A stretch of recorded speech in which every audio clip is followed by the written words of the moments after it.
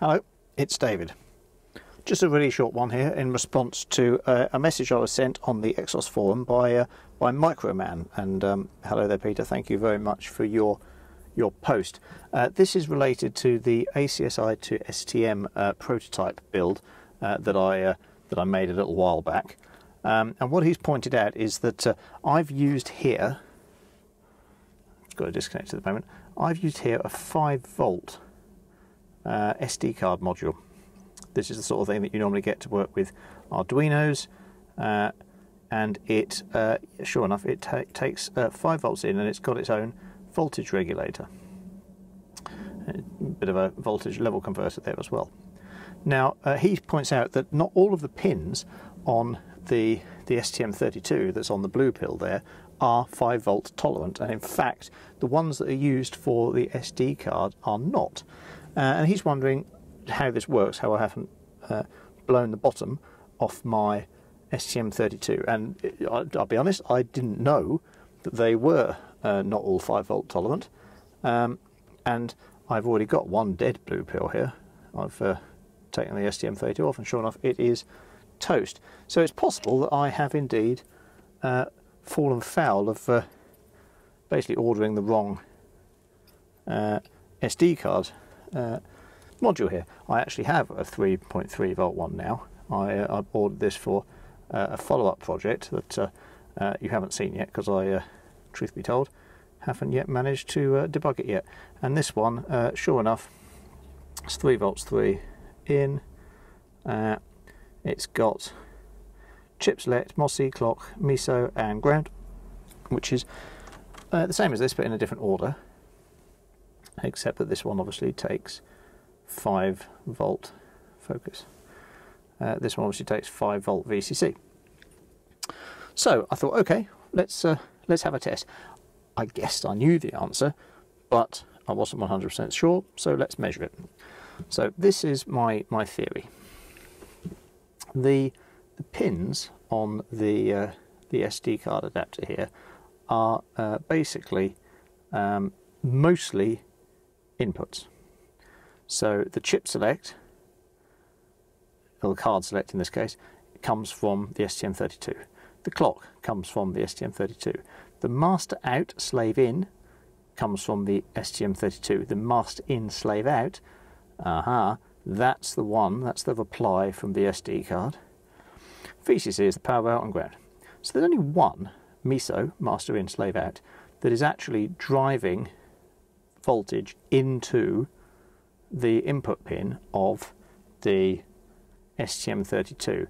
So the trick is, I think, to stick our oscilloscope on that pin. So that's the third from the end here. So I've got my probe hooked up here. I'm going to pop my oscilloscope onto that pin. I'm going to slot it back into place if I can do that whilst retaining the connection.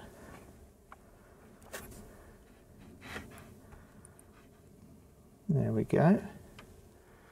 And I'm going to try and boot up and measure some output on the oscilloscope. So firstly, let's throw the power switch, make sure that we haven't shorted anything out and that we actually get to the desktop.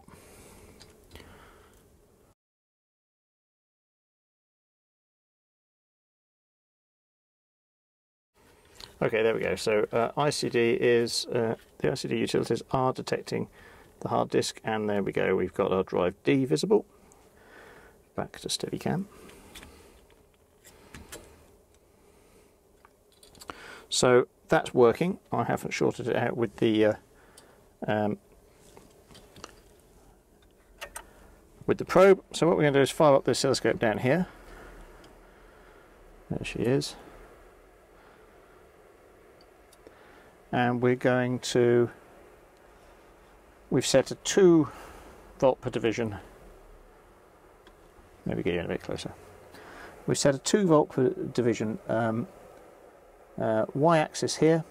We're going to be asking it to measure the voltage top. We're triggering on a positive pulse, and I've just got it on run there, and we're going to access the hard drive and see what happens. So I'm going to try and run bash.tos. That won't work, but it'll be a nice big executable for us to load. So there we go, and there we are. I can run stop that. Oh, that wasn't a very interesting one. Let's try that again. There we go. We've got ourselves some square waves, and sure enough, look at this. The voltage top is 3.31 volts. That's the only pin that is sending voltage back to the STM32. It doesn't need to up-convert that to 5 volts, because most modern equipment will quite happily take 3.3 volts as high, even if they're a 5-volt component.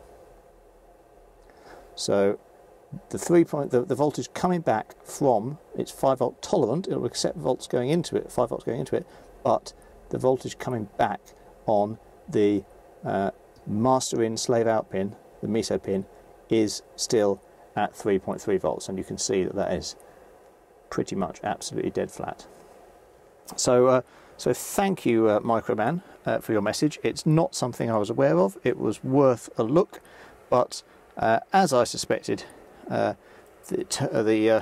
little SD card adapter there isn't that complicated. It doesn't boost the voltage up when there we go, it's running now. Doesn't boost the voltage up when it's sending the signal back. It just relies on the fact that any modern component it's plugged into is going to treat 3.3 as a high, even if it's a 5-volt Arduino.